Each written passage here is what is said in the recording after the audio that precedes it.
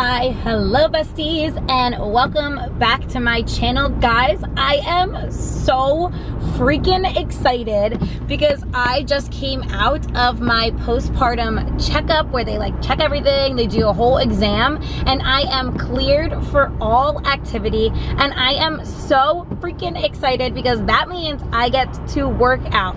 Obviously, I am going to be easing back into it in moderation, but I cannot wait. I am literally on my way to my parents' house. That is where AJ is right now. My mom was watching him while I was at my appointment, so I'm literally on my way there now. I'm going to go, I'm gonna feed him, and then I brought gym clothes with the hope that I was going to get cleared, so I am going to change into them. And my parents have some like dumbbells, bands, and things like that in their basement, and so I'm going to bang out a quick workout because oh my god, I am so freaking excited to be able to work out again. You guys have no idea. Obviously, like, exercise is just so important to me mentally. It literally has absolutely nothing to do with the physical aspect of it. It has nothing to do with how I look. It has nothing to do with being insecure or wanting my like pre-pregnancy body back. It literally has absolutely nothing to do with that.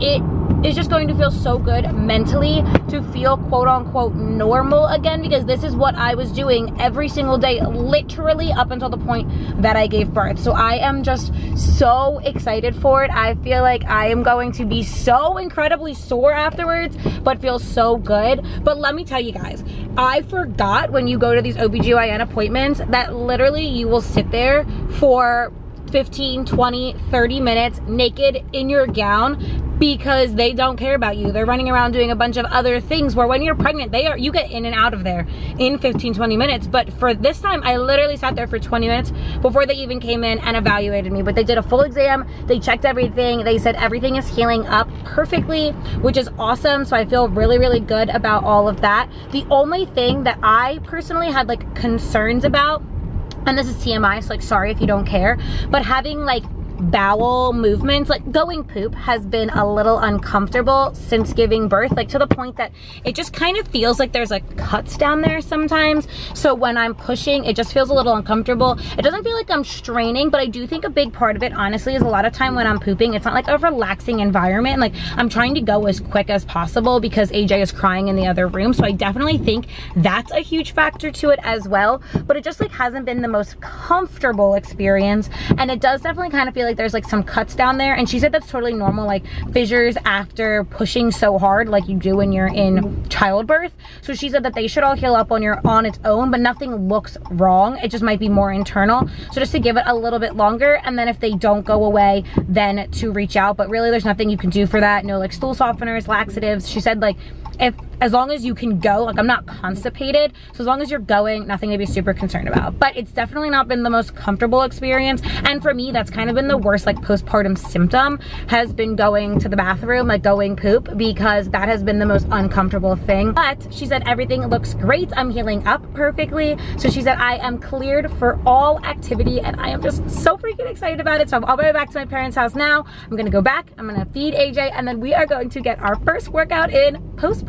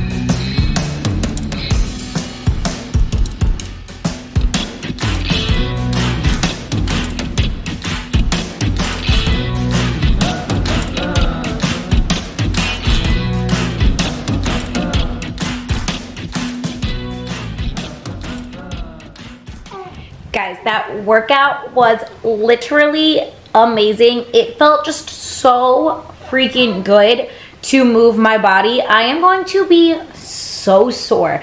Literally, I did I did 7 exercises, and all of them were either body weight or lightweight, and it just felt so... He is so dramatic. He's literally laying right there. I can see him. He's perfectly fine. It literally just felt so good to move my body and to take an hour for me and to exercise and just to get back into it. I know that it is going to be a slow process. I know that I'm not going to be able to just like jump back into it and lift the same amount of weights that I did before. And honestly, I don't care about any of that. I'm actually really excited for this process and this journey of my postpartum recovery, of getting back into it. It's a new thing that I've never put my body through before, and I'm really excited to become the newest, best, strongest version of myself. I am just really, really happy about it, and I'm just so excited. And honestly, the fact that I am away on vacation next week is a really good thing, because all we're gonna bring with us is lightweights, bands, and our body weight. And so it's gonna be the perfect week to like ease my way back into it, where if I was here and I had access to the gym, I would probably unintentionally overdo it, just because that's kind of how I am. And that's just the reality. That's kind of just the truth at this point. But honestly, that's what I spent a good portion of the day doing. The appointment, my workout, and then I did have a business call for something that I am super, super excited about, and I hope pans out and works perfectly, because you guys know that I've kind of just been unsure of what my work looks like after I get off my maternity leave. It's really important to me to have something part-time so I can be with AJ as much as possible. I don't plan on putting him in daycare. I'm super fortunate that my mom did decide to retire from teaching, and so she is going to be watching him part-time. The other half, I'm going to be with him. So now I just need to figure out what makes the most sense financially, of course, but also from a career and job perspective, that I can be making enough money for what Timmy and I need to be able to like sustain and do well, but also what makes the most sense for us and our family at this point. And I think we figured out like the perfect solution. So I had an awesome call today, and I'm just so excited about it, and I cannot wait to hopefully share it with you guys very, very soon. But baby man needs to get his diaper changed and eat. Go figure. Our 2-hour window has passed, so we're gonna go do that now.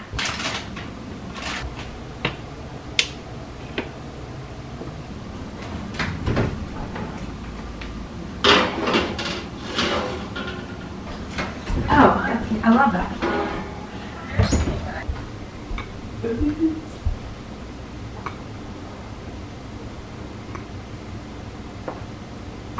I quite literally feel like I smell like milk 24/7. Like I literally feel like I nonstop smell like milk on myself. I literally asked Timmy a little bit ago, like, do I smell like milk? And I bet I do, because this is what I deal with all day long. I think just between him eating and getting, and then spitting up on me, and then also just like leaking, like I literally just feel like I smell like milk 24/7. So that's where I'm at this point. We're gonna do your vitamin D drops. Oh, do you like the way it tastes? Job, baby. Time for the milky before bed. Guys, I am so freaking sore this morning.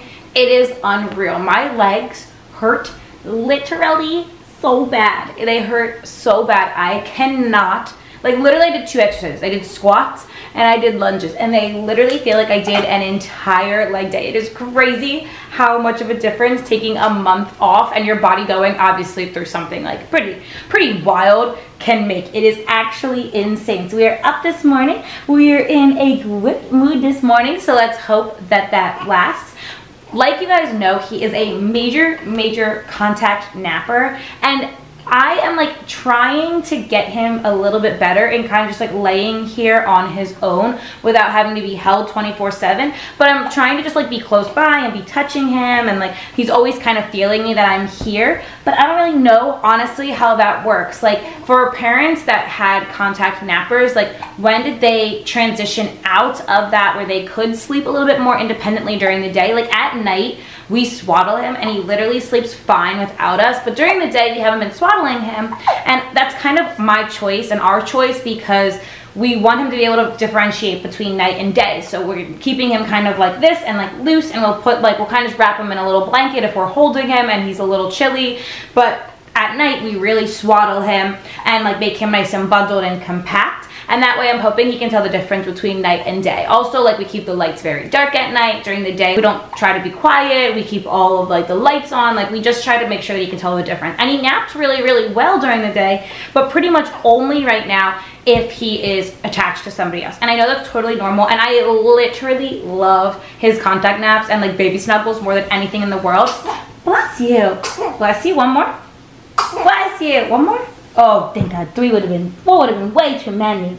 Love his snuggles more than anything in the world, but I'm just curious, like, at what point do they start kind of transitioning out of contact naps? Do they ever transition out of it? Obviously, like, they're not going to be 18 years old. You're still going to be holding them if they take a nap. But, like, how do you start the process of transitioning them out? What I keep reading is that, like, starting around, like, 2.5 months, if you want to do it, you can kind of have them try to, like, take some naps in their crib during the day and kind of just, like, lay them down a little bit. Like, do they eventually just kind of grow out of it? Like, is there a good way of doing it so that way they don't just cry and cry and cry and eventually they get used to it? Because I don't think I'm going to be very good at the whole like cry it out method, because if he starts crying, I feel so bad. I literally feel like the world's worst parent. Even if I put him in the bassinet and I know he's safe and I'm getting ready, I am like, oh my God, what if something happens to him? Like, I just panic. So I don't think I'm going to like the cry it out method. So I'm like, is there a good transition where I can lay him down even in his bassinet right next to me or in his crib during the day to transition out of contact naps eventually? Like, I'm not rushing it at all. I love his naps, but it also would be nice during his nap times to like get some things done during the day eventually.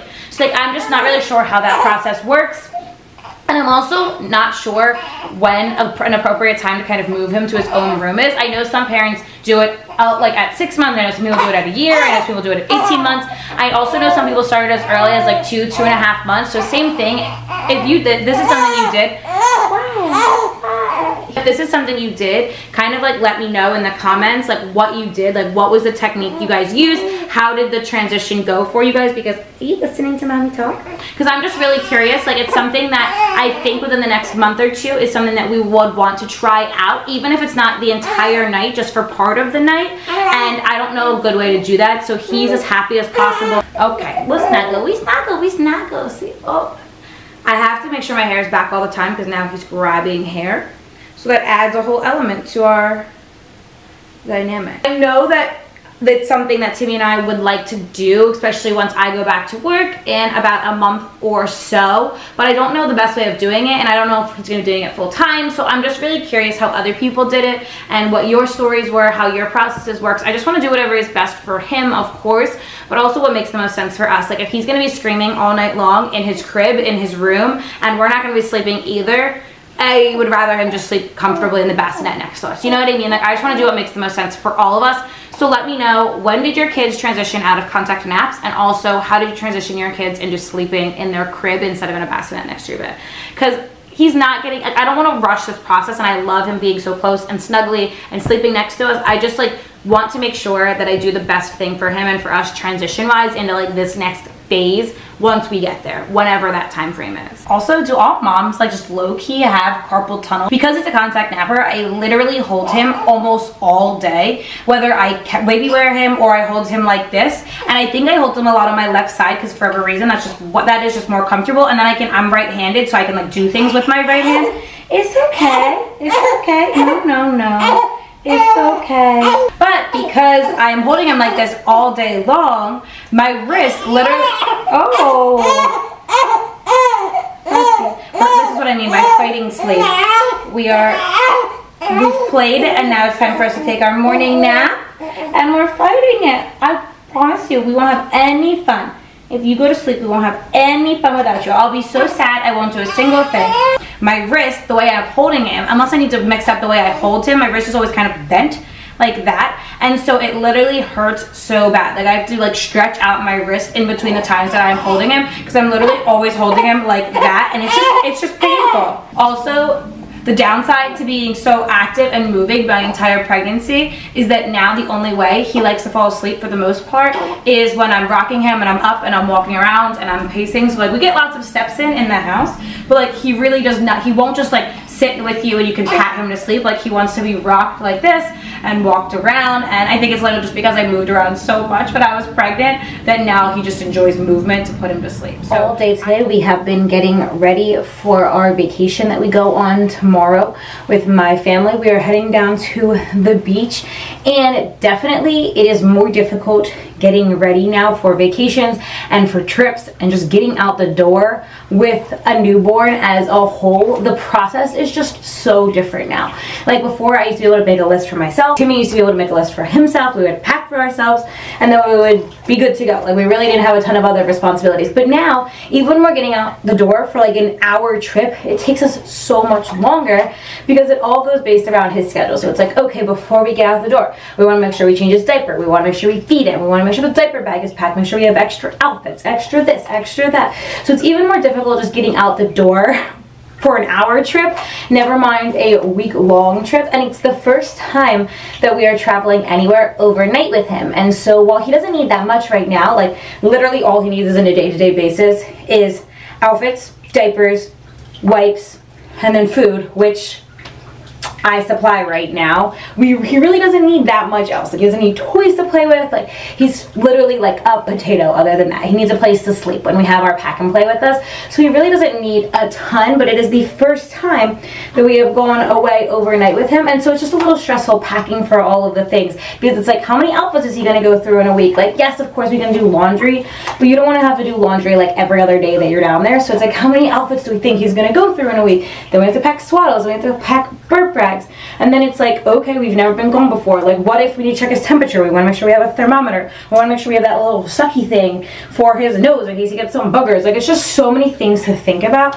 And like, I am a chronic overpacker by nature. Like, I feel like you're either one of two extremes. You're either a chronic overpacker or when you have way too much, like you pack for all of the extreme situations. Like, literally, I will pack as if I'm going to be gone for a month and I will have enough clothes to sustain me for that long. Like, I pack clothes for events that don't even exist when I go away on vacation, like just in case. Like, you're either one of those people or you are such an underpacker that you always forget something. You are like, oh my god, like you like forget your toothbrush, or you forget like socks, or forget like underwear, like something that like, or you're going to the beach and you forget like bathing suits, like something so obvious. I feel like you're one of two extremes when it comes to packing, and I am certainly an overpacker. And so I'm really trying this time to not be an overpacker, because my family, on our family vacations, we don't do a ton of things. Like, some people will go mini golfing, or they'll go walk around the town, or they'll go out to dinner. Like, my family doesn't do any of that. Like, we will make dinner at home every single night. We literally will wake up, I will work out, so I need workout clothes. Then we'll change into a bathing suit, we'll go down to the beach, we'll spend all day down at the beach, and then we'll come back and we will make our dinner and we'll be in the house the rest of the night. Like, we literally do not do anything, and I am like super appreciative of that because it makes it that much easier to pack for. And regardless of all that, I am sure that I still overpacked, but I really tried this year. But it is just so much more stuff and so much more to think about just now having him, because we are accounting for a whole nother human being. Like, we are driving down separately this year, which will be so nice because we can literally like load up our own car and bring as much as we want and not have to feel bad that we're sharing the space with like the rest of my family. I am really excited for vacation. It is always so nice to spend an entire week just with my family and be able to just like all be together and be in one spot. My nephew will be there, all of my siblings minus my sister, who is having the twins in a few weeks, will be down there. And it's going to be so weird just not having them down there, her and my brother-in-law. But obviously it's for a really, really good reason. And so next year it's going to be even more exciting, having even more little babies on the trip. I am very much in the mindset that, like, yes, having a baby does entirely change your entire life around. But with things like this, in my opinion, for things like this, especially something that we can drive to, that's close, you do not need to stop your entire life. Like, it is going to be so nice to be down at the beach with my family. We are going to literally have so much help and so many hands the entire week that we are down there. Like, I just think it is so important to continue to do some quote-unquote normal things if you are able to and you have the means to be able to do so, because I think it's really good for you as parents, but also like for the baby to adapt to your normal life. Well, like, yes, so many things and so many factors chapters of your life are so entirely different. I also don't think you need to sacrifice all of the things that you love. And like I said to you guys in the last vlog, it can be so difficult feeling like you are giving 110% of yourself to this baby. Even though it is the most amazing thing in the entire world, it is also the most selfless thing in the entire world.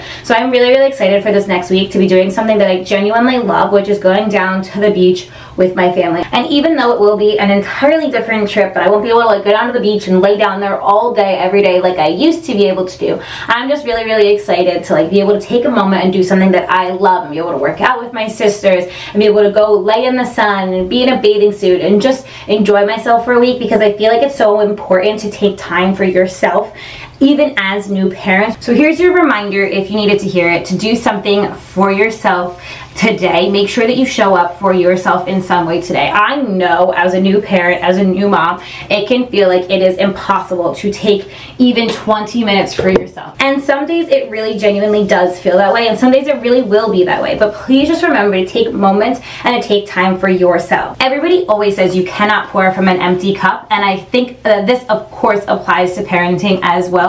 You want to show up as the best version of yourself every single day for your children. And I think that that can only happen if you check in on yourself, see how you're feeling, and make sure that even if it's something so small and it's not going away for a week on a vacation, even if it's something as small as shaving your legs in the shower, washing your hair, taking 5 minutes to journal, whatever it is, please just check in on yourself and do something for you, because you want to show up as the best version of yourself for your child, and you also deserve that time to yourself as well. And also here's a reminder, if you are a new parent and it doesn't feel like you are able to take that time for yourself, here is your reminder, and that it will happen. It is going to happen. This time is temporary. It is not going to last forever. And I just try to remind myself that in tough moments, to cherish these moments, because I know they're not going to last forever. And I know that in 5-10 years from now, I'm going to miss these moments. So I don't want to wish them away. And with all that being said, I'm going to wrap up the video here. I hope you guys liked this video. If you did, please make sure you go ahead, give it a big thumbs up. You already know it supports my channel.